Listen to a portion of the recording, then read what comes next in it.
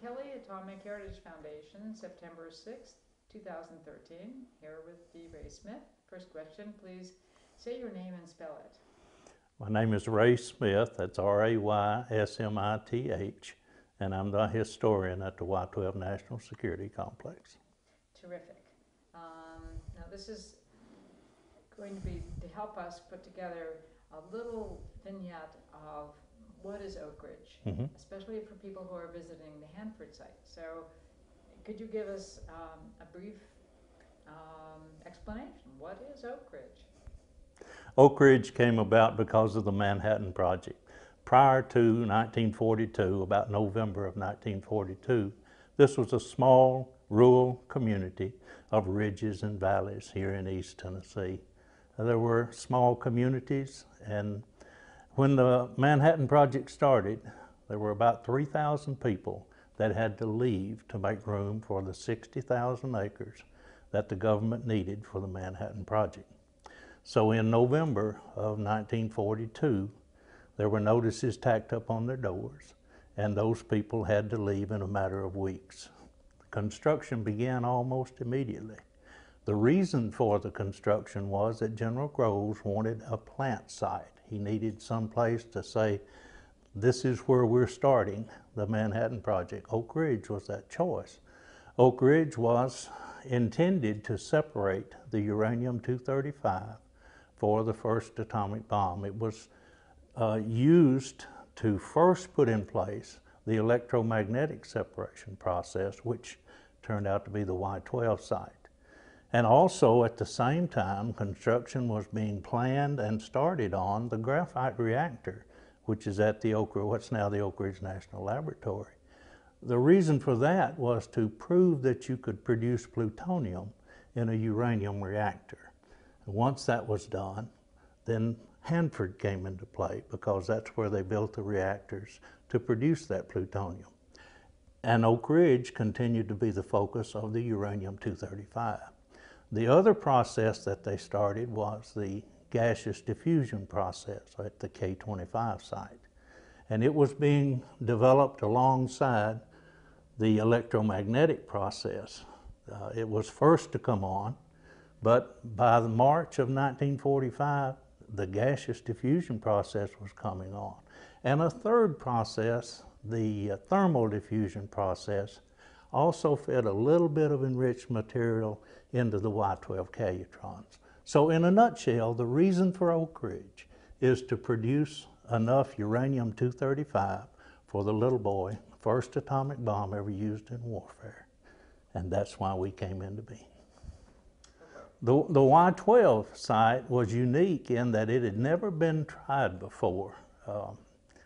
Ernest Lawrence had developed this concept of a cyclotron that would separate, or a big mass spectrometer that would separate this uranium. And they designed something called a calutron. California University Cyclotron is what it stands for.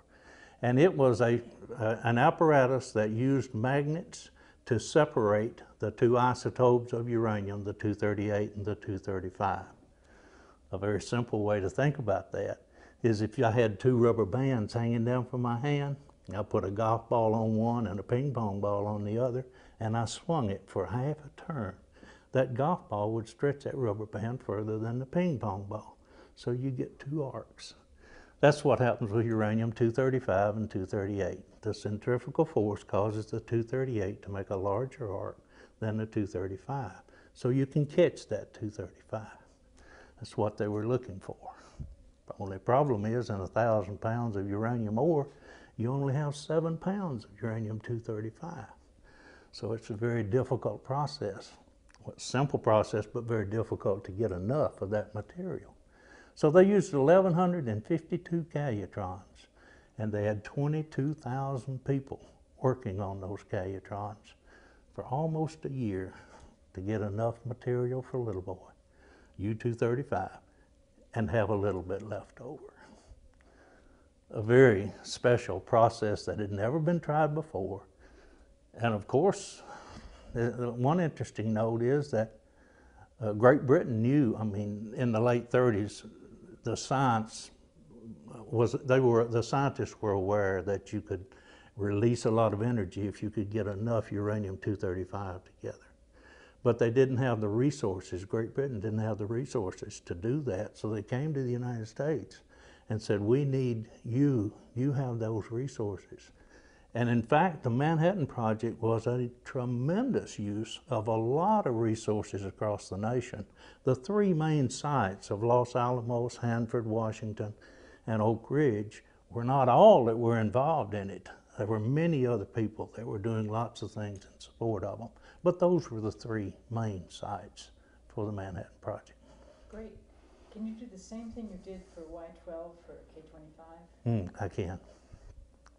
The other process that came to be used at Oak Ridge, and in fact after the war ended, was the process that's been used all through the Cold War to generate the uranium-235 is gaseous diffusion.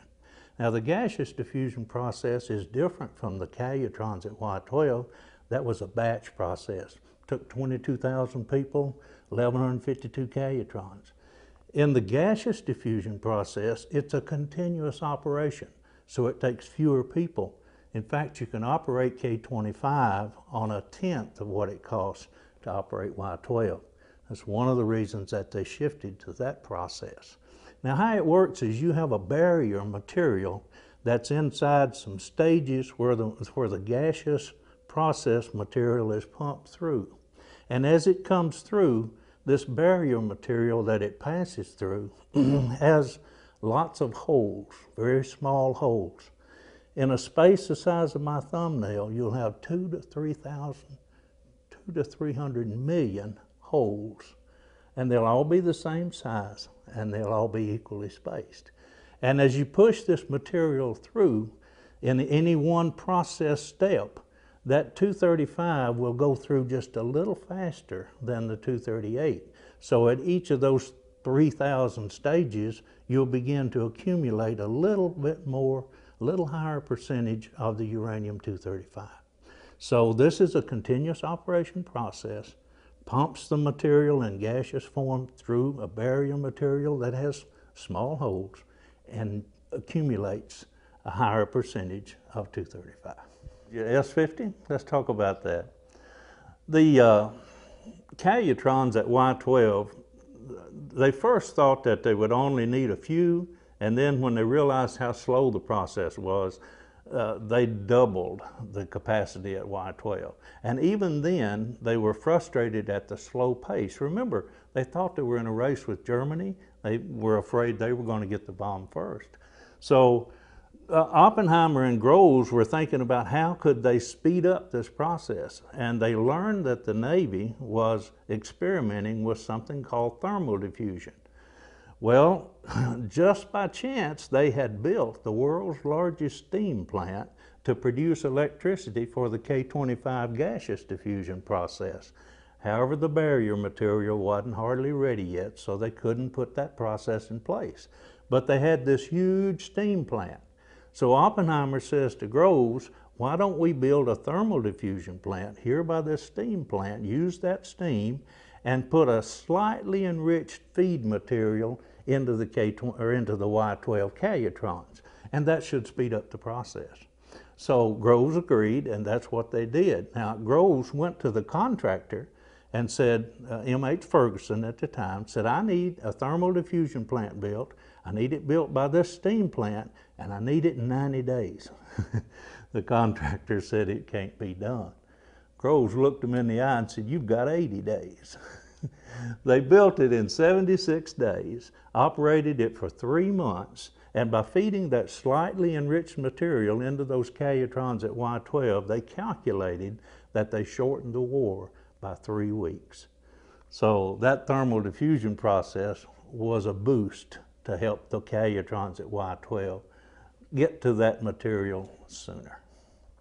And also in March of 1945, the gaseous diffusion process did come online and began to feed material into the calutrons at Y12. So by May, June of 1945, they were cleaning out all of those 1,152 calutrons, getting that material out and getting out to Los Alamos so they could actually build the needed materials to build Little Boy. So how much material did they have? Y-12 worked on those 1,152 calutrons, 22,000 people, and almost a year as they built those calutrons and worked the process. And ultimately they shipped about 60 kilograms, about 140 pounds, less than a gallon in volume. The way they would do that's kind of interesting. As they took the material out of those calutrons, they would put it in small gold-lined coffee cup-sized containers. They'd put 2 of them in a briefcase, strap it to an Army lieutenant's arm, dress him up to look like a salesman, put him on a passenger train up through Chicago and out to Los Alamos.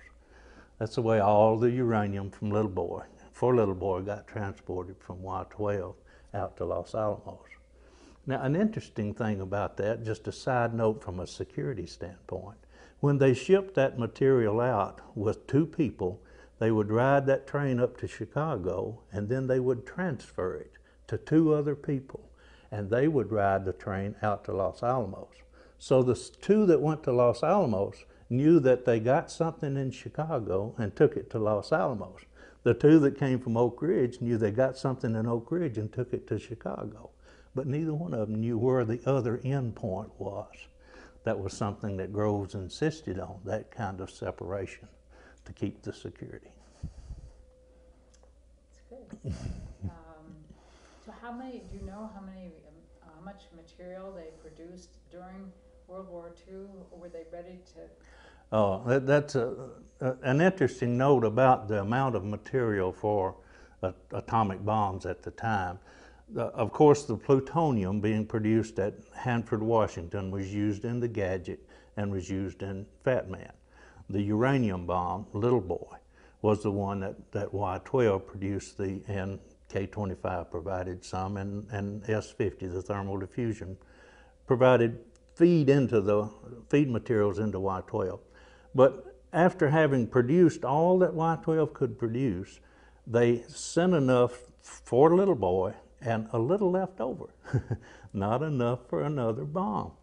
And the same thing was true with Fat Man and the Gadget. They were very low on the amount of materials for a 3rd explosion, if you might. When President Truman threatened Japan with a rain of ruin if you don't surrender, it was somewhat of an empty threat. He didn't have another nuclear weapon or atomic bomb at the time. It would have taken some period of time to build another one. The plutonium would have been the fastest because it would have taken a good long while for Y-12 to produce enough uranium for another Little Boy. Maybe you could just explain Fat Man and Little Boy for people who don't know the terms. I can. Little Boy is the one that was the uranium bomb, used uranium-235. And the way it was designed, they call it a gun barrel design. You have a little bit of uranium here, a little bit of uranium here with a barrel between them, and a little dynamite behind this one to blow them together, so that when this one comes down, it kind of seats itself inside the other half or piece of the material, and that gets enough of it together that the neutrons start splitting the atoms and you have an enormous explosion. The Fat Man bomb, on the other hand, is an implosion type bomb, and it was designed with a plutonium core in the middle with 32 implosion devices on the outside that had to implode all at once so that you would compress that plutonium to make it go into a critical state. Now, the problem that they had, and the reason for using the Gadget on the Trinity explosion, if they only had one of those 32 that didn't go off, then you wouldn't have that compression that you needed. It'd have a blowout. So they needed to test that. They didn't need to test Little Boy. They knew that if you got enough of that material together, it was gonna explode, and just pushing it together was all you needed. But in the Fat Man configuration, you needed to compress that plutonium. So they needed to test that to be sure it would happen. And that's the difference between plutonium-based bomb, the Fat Man, and the uranium-based bomb of Little Boy. good. He's doing okay, isn't he? All All right. right. What are some other questions you get on a usual basis? Why Y12 is always a question. And the response is that Y12 doesn't stand for anything. There was Y12, X10, which is now the Oak Ridge National Laboratory, K25, the gaseous diffusion plant, and S50, the thermal diffusion plant. The only one of those four that might have any significance to the name is K25. The K might stand for the Kellex company that built the gaseous diffusion equipment. And the 25 is a shortcut name for uranium-235. They took the 2 off of the right-hand side of 92, the atomic number for uranium, and the 5 off of the right-hand side of 235, and they called it 25. They did the same thing with plutonium. They took the 4 off the right-hand side of 94 and the 9 off the right-hand side of 239, and they called it 49. There's a fellow that's written a book, Jeremy Bernstein. The name of his book is Plutonium, the World's Most Dangerous Material. On the cover of his book, he has a huge watermark of a 4 and a 9. So he knows the story. But Y12 doesn't stand for anything. Interestingly enough, Y12, National Security Complex, still retains that original Manhattan Project name of Y12. Most of the other sites have changed their names to other things over the years, but Y12 proudly holds on to that signal, that code name, Y12. So, what's Oak Ridge doing to preserve its history? Well, we're hopeful that the Senate will pass that Manhattan Project National Historical Park bill, and that we'll be a part of those 3 locations, Hanford, Los Alamos, and Oak Ridge.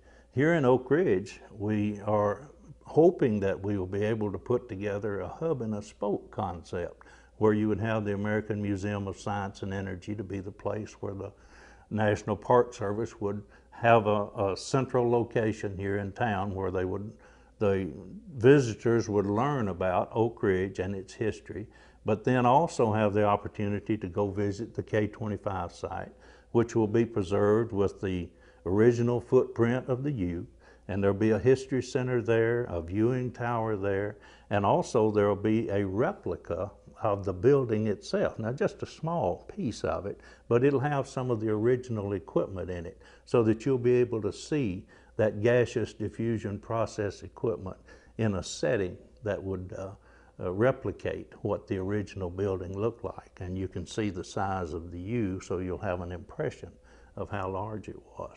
At Y12, there will be an opportunity to visit Building 9731, which is the first building completed on the site, and it has the world's only alpha K-neutron magnet still intact inside that building.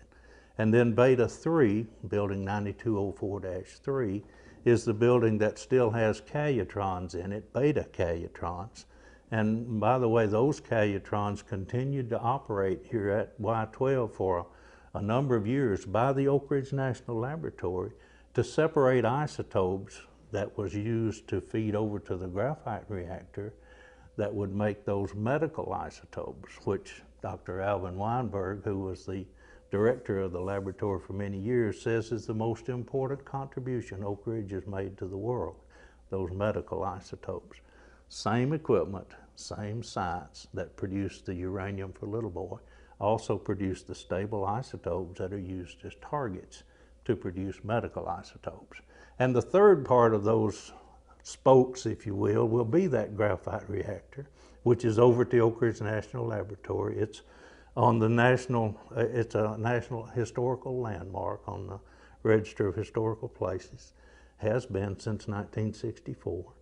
And it still has the features of the operating reactor. In other words, you can see the face, you can go into the control room, you can see the places where they actually loaded the stable isotope to produce those medical isotopes. So it'd be an outstanding exhibit for people to see. So those 3 spokes off of the main hub is what we're hoping to develop as a part of the Manhattan Project National Historical Park here in Oak Ridge. What I might do splice on a little bit about the town site and houses, because that's so unique for, maybe you could make it. Let me talk about that a little bit. Please. Another aspect of the Oak Ridge history and would be a part of the Manhattan Project National Historical Park is the city itself and the town site, the Jackson Square area, which was the original town site. And we are renovating the guest house, which is where all of the people stayed that came here during the Manhattan Project. It's going to be a senior living center, but the lobby and the exterior of the building is going to look just like it did in 1945. So a part of the National Park Tour will also include the city. Maybe you could talk just a little bit about the alphabet houses, because it's Sure. so interesting there. They Yeah. have sister alphabet houses in Hanford, so talk about that. One aspect of Oak Ridge's history that's still visible today are those alphabet houses. If you go up from Jackson Square and just start driving up the ridge on any of the avenues that go up the hill, you'll go by the different alphabet houses. You'll go by the A's, the B's, the C's, and you'll see the larger houses up near the top of the ridge. There's a road up there called Olney Lane. They called it Snob Knob back during the Manhattan Project, but that's where Colonel Nichols lived. His home's still up there. It's been maintained over these years, and there are others who lived up there as well, and in the larger houses in the city. Good. Mm-hmm. Good. How about the castle on the hill? Tell us about that. Okay, yeah. Just across the street, the main street of the Oak Ridge Turnpike, from the Jackson Square townside area, is where the what was called the Castle on the Hill is. And the reason it was called the Castle on the Hill because it was such a large office building. And by the way, it's located between Pyatt's Place and Tadlock's Farm. Now, to get that into perspective, I have to tell you that John Hendricks is the one who predicted that that's where that building would be placed. He's known as a local legend here in Oak Ridge as the prophet of Oak Ridge. He died in 1915, but in about 1900, he said that there would be a large factory built in Bear Creek Valley that would help win the greatest war there'll ever be. Said there'd be a city built on Black Oak Ridge. Said there'd be a railroad spur go down by his property line. And he said the seat of power would be between Pyatt's Place and Tadlock's Farm. Well, as I said, he died in 1915. In 1942, November, when they came in to start the Manhattan Project, first shovelful of dirt they dug was right between Pyatt's Place and Tadlock's Farm. That's where they put the administration building, and that was called the Castle on the Hill. And that's where the federal office building is today. That city on Black Oak Ridge is Oak Ridge. That railroad spur runs right down by his property line in Hendricks Creek subdivision, named for John Hendricks. And of course, Y-12 is in Bear Creek Valley, where the uranium for Little Boy was obtained that did help win World War II.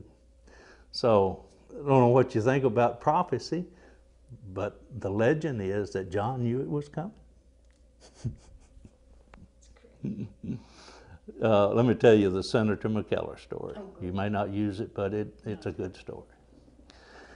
If you read in the history books about how this place was chosen, Oak Ridge was chosen, they'll say that it's because of these ridges and valleys. And all of East Tennessee is laid out this way, ridges and valleys laying across the terrain, running from northeast to southwest. And they thought that if they placed the plants down in the valleys, if one of them exploded, those ridges would protect the city, which is just on the other side of Pine Ridge from Y-12. Well, I'm not sure about that, but that's what the history books say. However, what may be closer to the truth is that when Albert Einstein wrote that letter to President Roosevelt saying Germany's buying up all this uranium ore and he thought they were going to be building a bomb, Roosevelt knew it would be an expensive undertaking, so he put General Groves in charge of the Manhattan Project. Now, Groves had just finished building the Pentagon, so he knew how to put a large construction project together. He knew how to get private industry involved, and he knew how to spend money.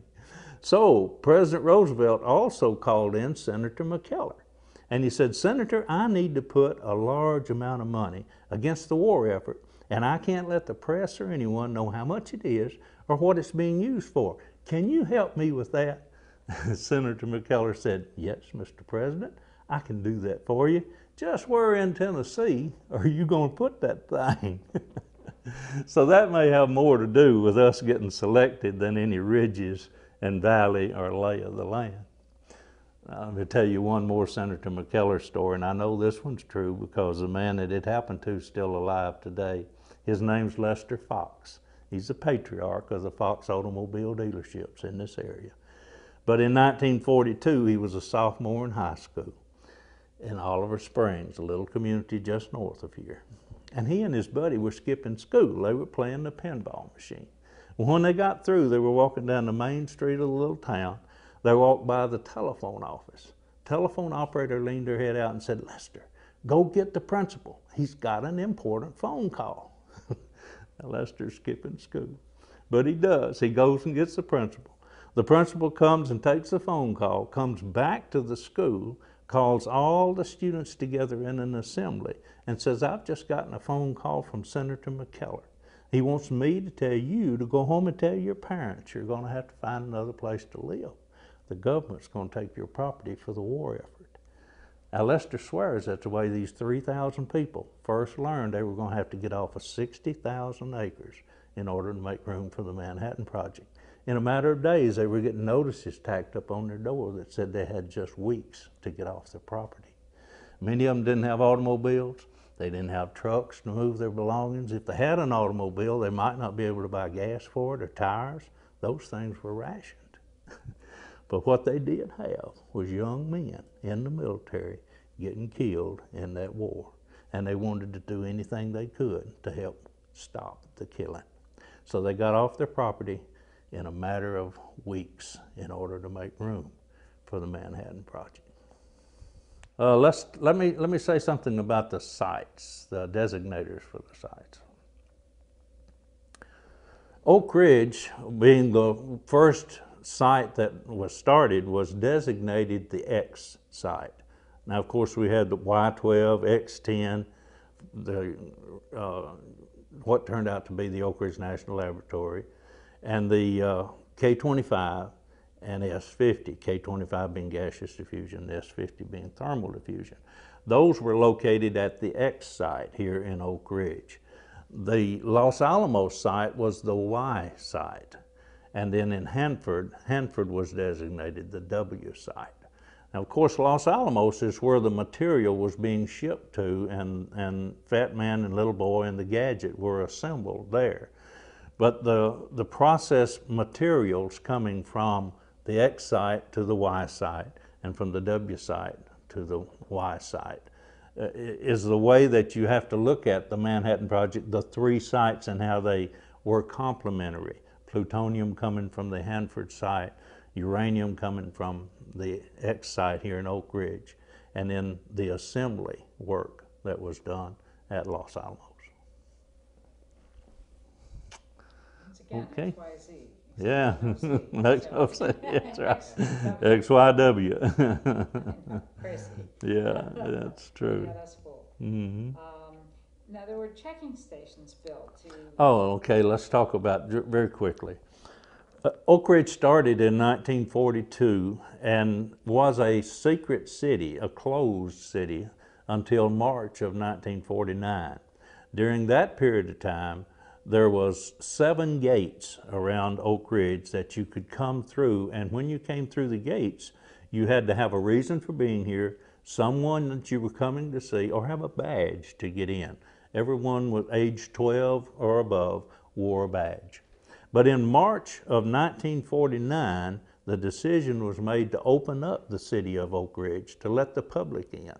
Not all Oak Ridgers thought that was a good idea. They had grown to like the security, if you will, of being in what might have been one of the first gated communities. But they decided to, the government decided to open it up. And when they did, they decided to build these check-in stations. There's 3 of them still here today. There's one on Bethel Valley Road, which was to isolate the Oak Ridge National Laboratory. There's one on Scarborough Road that was to isolate the Y-12 plant. And there's one on the Oak Ridge Turnpike out to the west that was to isolate the K-25 site. So they were used to let the public come into the main part of the city, but to keep them away from the three government sites unless they were authorized to go there. So they used those checking stations from 1949 until 1953. In 1953, they decided to move the fences back to the actual sites.